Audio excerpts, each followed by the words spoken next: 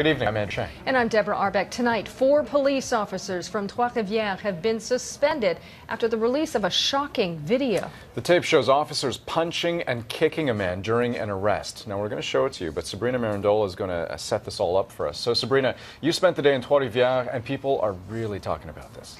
That's right, Andrew. This video has been in the public domain for about 24 hours, and already it's been seen by mayors, police chiefs, even cabinet ministers at the National Assembly in Quebec City have watched this video, and they all say they're very upset and very disturbed at what it shows.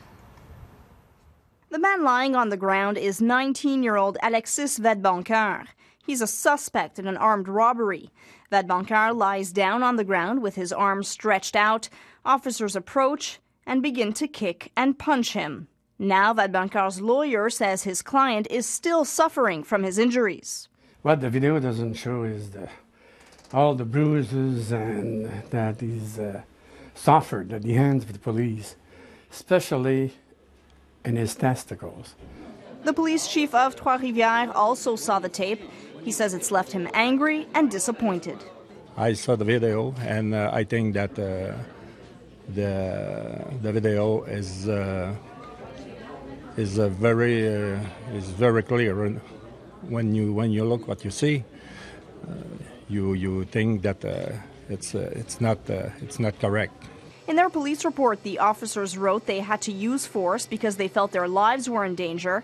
That angers the mayor of Trois-Rivières now that he's seen the video. Worse also is that the report they produced after the arrestment was saying that they had to use force to intervene the suspect because he was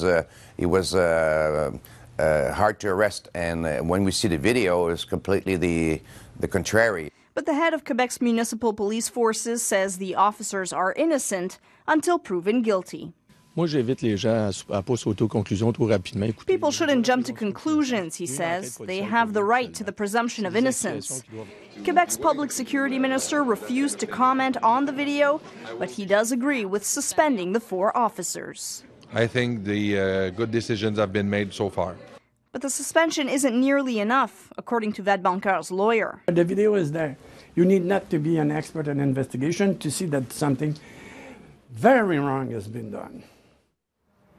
Now, the case has been turned over to the provincial police force. The Sûreté du Québec will investigate the incident. The officers remain suspended with pay for an indeterminate amount of time. As for the suspect, Alexis Vadeboncoeur, he remains behind bars. His bail hearing has been put off until mid-March. Andrew. All right. Thanks, Sabrina.